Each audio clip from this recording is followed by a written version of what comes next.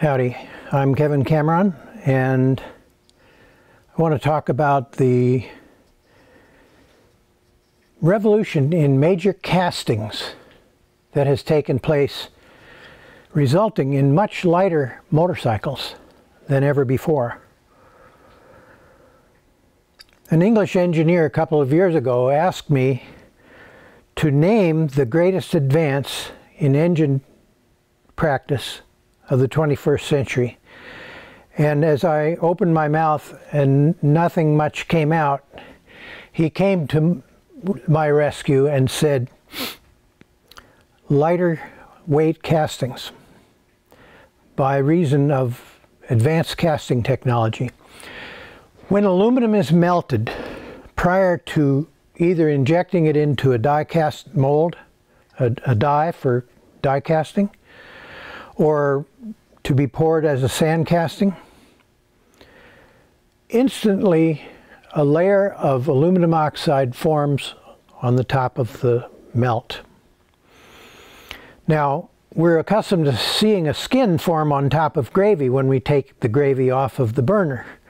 And we know that take a spoon and stir it up and the skin will disappear.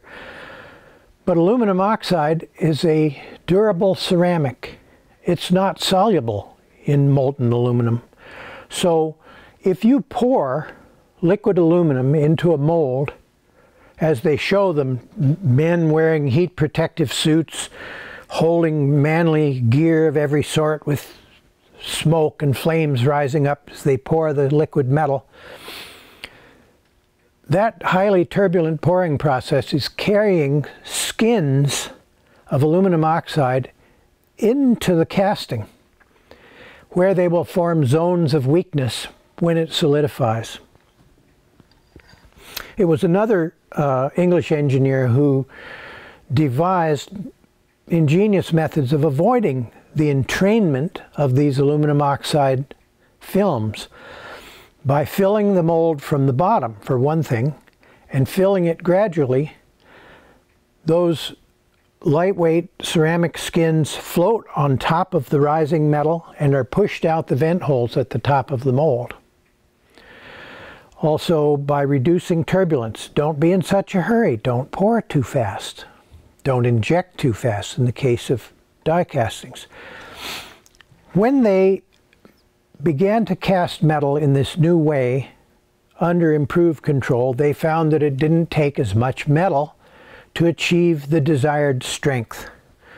So when you look at a part like this, you can see that it's actually quite thin here. This is 4 millimeters.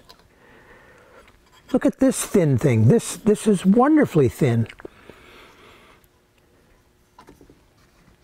Back in about the year 2000, Al Ludington, who for years was the crew chief to Miguel de Hamel, the great rider, road race rider, was griping to me. He said, Yamaha's got some newfangled casting process that's letting them make bikes 30 pounds lighter than what we've got.